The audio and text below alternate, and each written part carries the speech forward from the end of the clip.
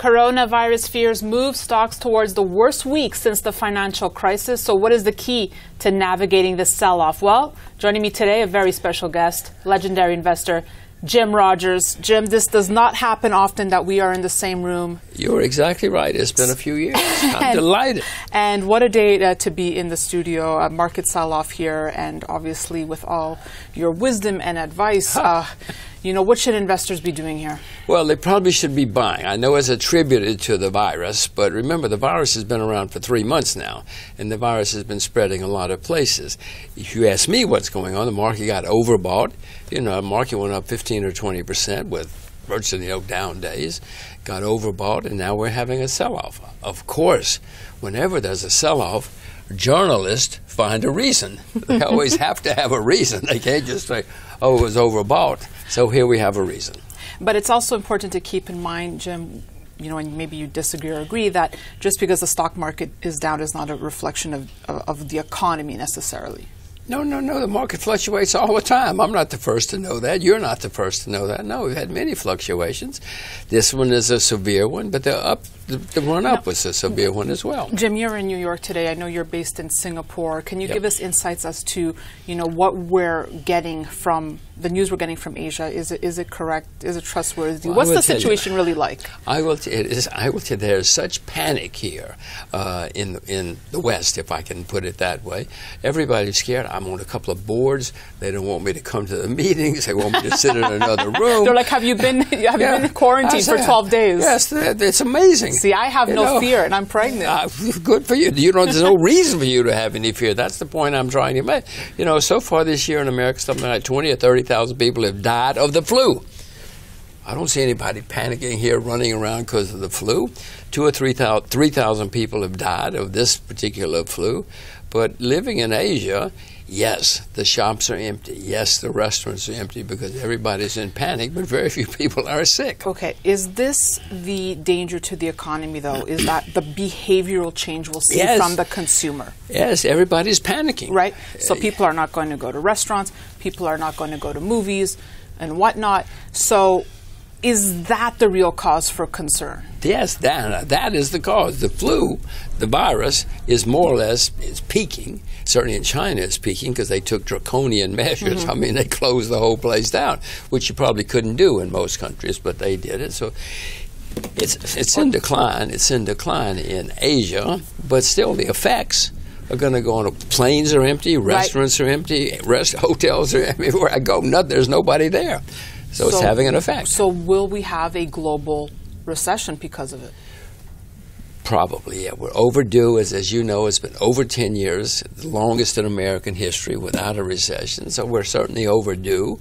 What's happening in Asia is having a big effect on the economies of Asia. That's not going to get, even if the flu's over, the repercussions are going to go on for a while. It might tip us into a recession. We're overdue. So even if the Fed starts cutting rates, right, that's not going to save anything, really, because of the behavioral changes again. Well, what you have in Asia and other places now are governments panicking, cutting rates, printing money, spending money. The U.S. is probably going to do that, too, as they get more and more panicked. If you start seeing cases in New York or L.A. or places where the media is, Washington, oh, my God, if it's Washington, they're going to cut rates, they're going to spend more money and print more money, and that might lead to the last big, blow-off rally. Now, the question is, Jim, well, gold's supposed to be a safe haven, and look at gold today as we're speaking. The last time I checked, spot gold was down, $55. I don't know what it is. $55? Oh, good, because I want to go buy some gold. I know you've always said, Daniela, I like when gold goes down because that's my opportunity to buy. Good news. I'm going to leave you and go buy some gold. But is it just a reaction? Are people selling gold for cash to meet margin calls? What's going on here? Well, of course, everything is going down, and you go back to previous bear markets, 2008, for instance. Everything went down, including gold. For a while. Gold went down a lot for a while.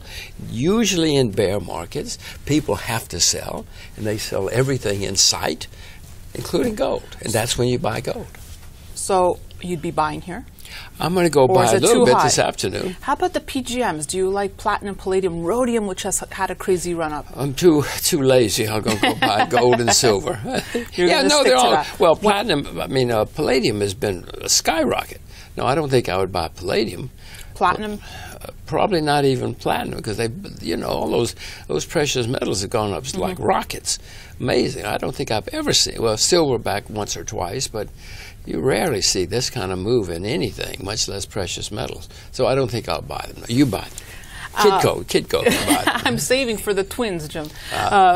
Let me ask, you said you would be buying, equities here. What companies in particular? Like insurance companies, perhaps, or no? Who do you like? I would buy Asia, because Asia is down the most. I mean, America's down 14%. I mean, that's a big deal. But China's down like 60% from its all-time high.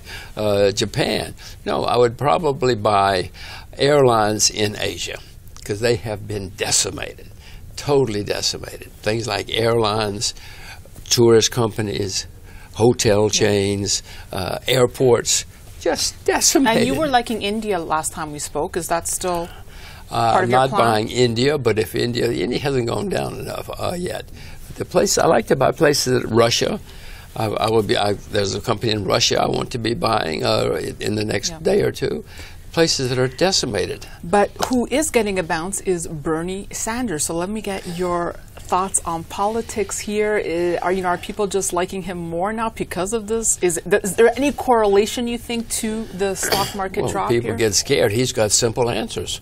He's going to make everybody make sure you don't get hurt. You're going to have plenty of money. But I don't think he'll win. Trump will win. It's very difficult to defeat a sitting president in America, because, and the reason is sitting presidents, if they need votes over here, they spend money over here. The opposition cannot spend money over here. If they need money over here, the votes over here, they spend money over here. So it's very, very difficult historically to defeat a sitting president. So overall, how do you're in New York now. You didn't come here for refuge from Singapore, I'm assuming. No, right? No, it's not your safe haven. But you feel, how do you feel? Well, as I say, the main thing I've noticed on this trip is that everybody's in a panic about the virus. The fact that I think I've been in Singapore 3 days in the last month.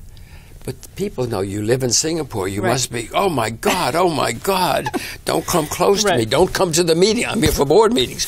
Don't come to the meetings. Phone in. I say, I haven't even been in Singapore except for 2 or 3 days. Yeah. There's panic. When you flew over here, was everyone wearing masks? Many people were. I wasn't, but I don't have a mask. Too much trouble. I'm too lazy. Too lazy. But so far, I haven't gotten the virus. Jim Rogers, thank you so much. It's my delight.